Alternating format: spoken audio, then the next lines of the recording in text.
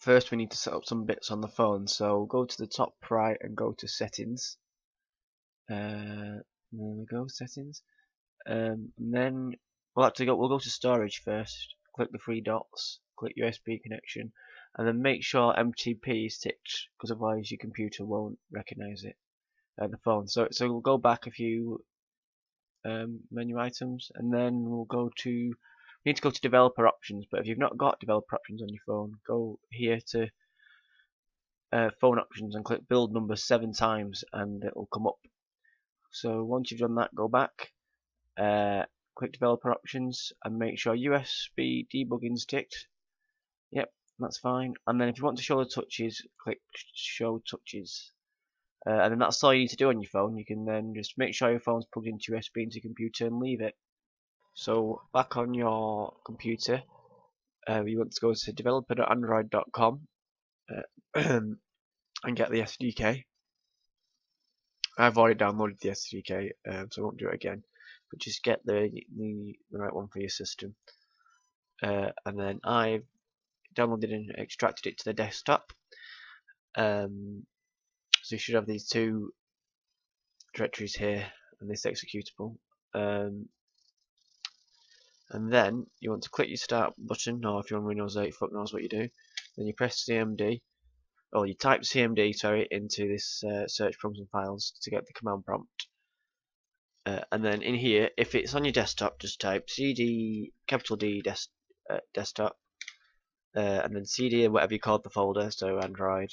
And then in there you should have a directory called SDK. Yep, so CD SDK, and let's have a look again.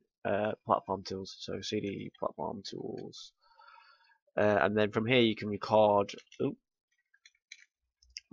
your phone.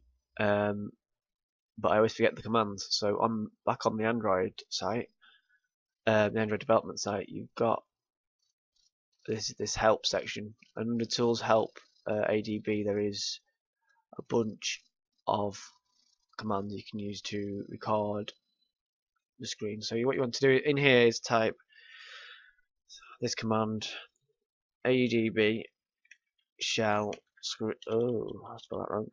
Shall screen record, and then wherever you want to save it to on your device. So I'll save it on the SD card and I'll call it demo, like they've done, .mp4. Nope, that doesn't say .mp4. Demo.mp4.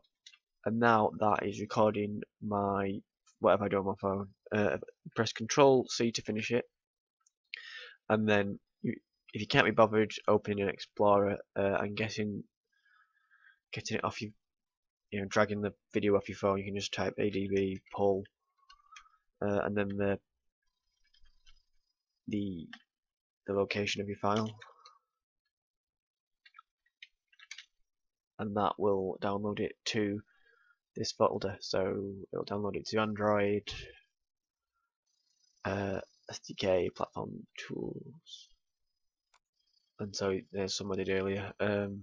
This is the one I've just recorded now, but there'll be nothing on it because I didn't do anything on my phone when I was recording. You can delete these just by going to your Nexus.